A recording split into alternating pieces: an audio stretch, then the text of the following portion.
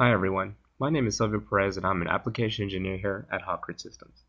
Today I'll be showing you some changes that have been placed inside Plastics 2014 that allows a user of any level of experience to be able to quickly navigate and set up a plastic analysis. In this example here, we have a plastic shovel part and we want to run a plastic analysis to see if the part can be filled. In 2014, SOLIDWORKS Plastics added a new function where you can set up a problem efficiently by doing a step-by-step process using Getting Started Wizard. If you're familiar with Simulation Express, Plastics uses the same concept where it uses the wizard to run through every step necessary to complete the setup for this plastic problem. So if I run through the steps here and select Next, you see that the first thing that I have to do is generate a mesh. My second step is to add a material, add some process parameters, injection location, and then run the analysis. In this case, I'm just going to use a shell mesh. It takes me into the shell parameters here, and I just run through and adjust any settings that I need to.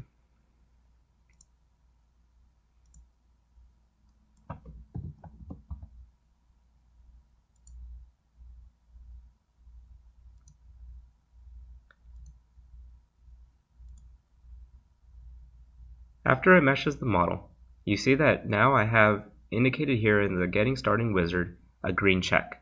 This is telling me now that this step has been completed and I can proceed to the next step.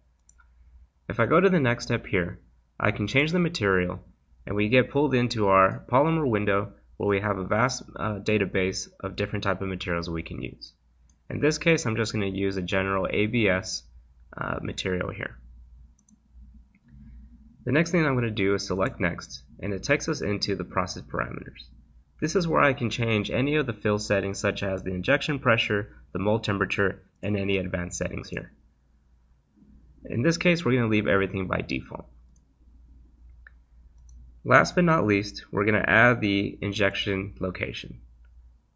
When I go into the add injection location, I can then select any point of my model where I see fit to add an injection point.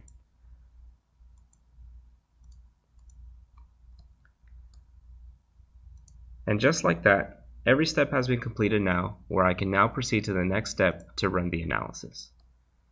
In this case, we already have a study that's already been completed and run.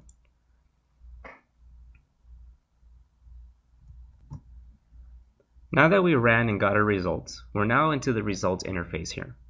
Another item that's new with Plastics 2014 is this advisor. If I select this icon here, it gives us this result advisor window where the first thing we see is a straight light icon. And it's just a quick access toolbar to let us know that our model is able to fill or not. And then it goes into every result plot here and gives us a pretty good description of what these plots are and how we can actually read into them and get a better understanding of what's going on with our injection mold project. With the results now available, Plastics 2014 offers a new functionality here to export your in-mold residual stresses into a simulation study. After I export those options there, I can go into our simulation study here, create a nonlinear study, and you see when I right click on the external load, I have the option here to input in-mold residual stresses. I also want to point out that in this window, we also have this option here to include materials from SOLIDWORKS Plastics.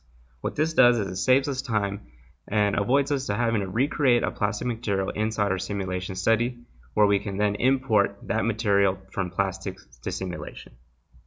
In this video, we saw the new interface improvements made in Plastics 2014 and the new export functionality to help save time and get the most out of your injection molded design.